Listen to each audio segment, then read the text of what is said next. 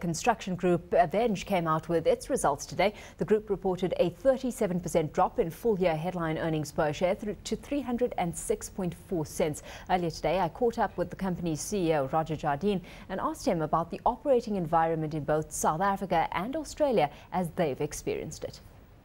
Firstly, in South Africa, the public sector infrastructure spend continues to be quite soft.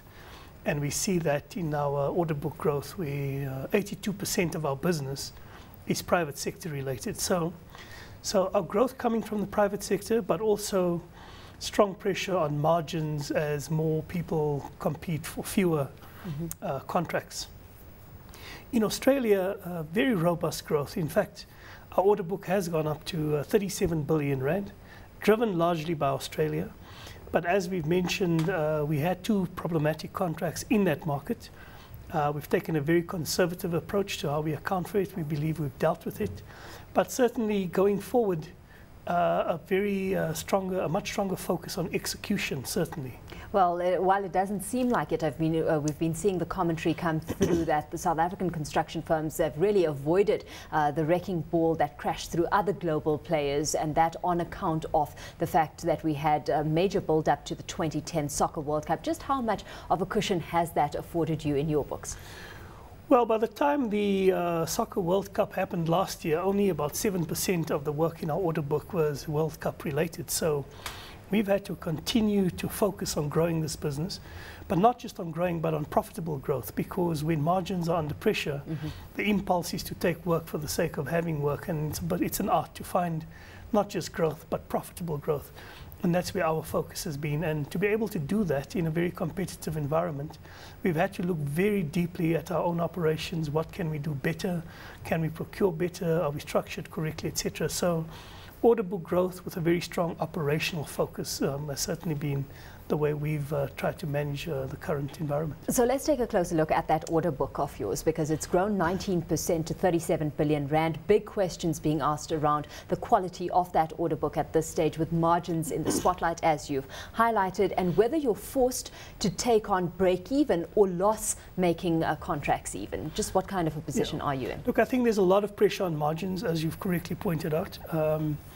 In these results, our construction engineering South African margin is 4.2%. We believe that we can hold on to a operating margin in the 4 to 5% range in this environment. And that, of course, takes a lot of effort in terms of how we execute our contracts. In Australia, the margin we're reporting here is 2.2%, which is down on our range of north of 4%. If you add back those contracts, obviously you'll have a different picture. But we still think that the sustainable long-term margin is in the 4 to 5% band. If you look at our manufacturing business, that margin was affected by the settlement of our Competition Commission penalty at Aveng Manufacturing, which has driven it down. The underlying margin there is about 5.86%. And even in this market, we think for manufacturing and processing, it's in the 6 to 8% range. What's been offering some support as well has been your net cash position. It's come down to 5.4 billion rand, but still remains strong, and it seems to be bringing some comfort, at least, to investors. Just how at risk does this position stand, with working capital slowly being sucked up through the downtime? Look, we've seen that obviously can be offset by the growth in our order book, on the other hand.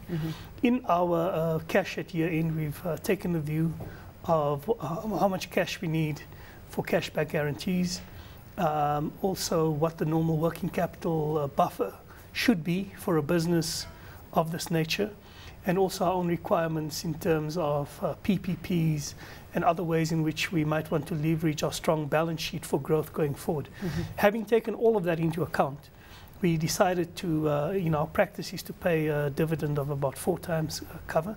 We've been quite aggressive in terms of our dividend this time around, maintaining it at R1.45 per share. So we were able to return cash to our shareholders and maintain a robust balance sheet for growth. Let's take a look at some of the risks. First of all, in South Africa, I mean, you've had your involvement in the Gauteng Improvement Freeway project, and we've seen a delay on that tolling system come into play. To what extent does that put now a delay in your payments, and how quickly that reflects on your balance sheet? Look, we've been executing this first phase of the Gauteng Freeway Improvement Program.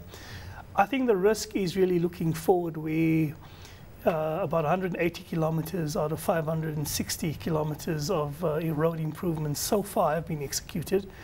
And that's part of the bundle of public sector infrastructure spend that has to come to market. And it's not just about Aveng benefiting, but the whole construction industry waiting for this infrastructure rollout. And there undeniably is no better sector than infrastructure and construction to create the much needed jobs that everyone in South Africa is looking for. So I think there are a number of touch points around this rollout. Of course, looking at the pipeline, I mean, it's one thing having a project pipeline, it's another thing having to deal with the steel price volatility and supply constraints. So how does that affect your capacity in terms of catering to the work that does come through and then pricing to maintain that quality of order book that we've been talking about? Look, our volumes are up at Aveng Steel 19% this past year. Driven mainly by the requirements of the automotive industry, where we've just this past year invested in 160 million rand blanking press, which will put us in a position to provide a better product to the automotive industry. The Newcastle mill outage obviously is on everyone's mind.